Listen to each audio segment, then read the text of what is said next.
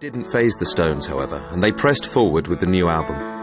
The musical scene in 1969 was changing, and American groups like the Byrds and the Band were bringing country music back to the mainstream. One of the key figures in this country revival was Gram Parsons, who had formed one of the first country rock bands, the International Submarine Band, and was now the leader of a new outfit, the Flying Burrito Brothers.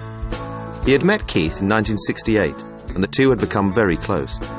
Whereas Keith was well versed in blues and rock and roll, Gram had an encyclopedic knowledge of country, and over the following few years his influence would be heard prominently in the Stones' output. He may feel all your charms.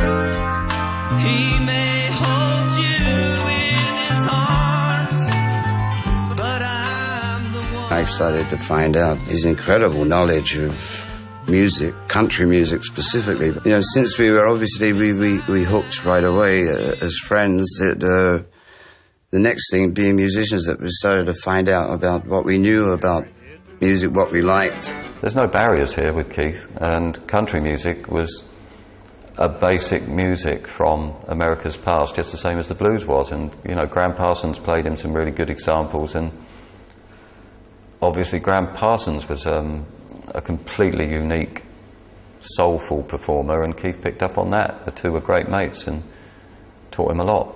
But then Keith taught Gram about rock and roll, so there was like a cultural exchange. I mean, Gram Parsons was horrifying the country diehards with his rock and roll.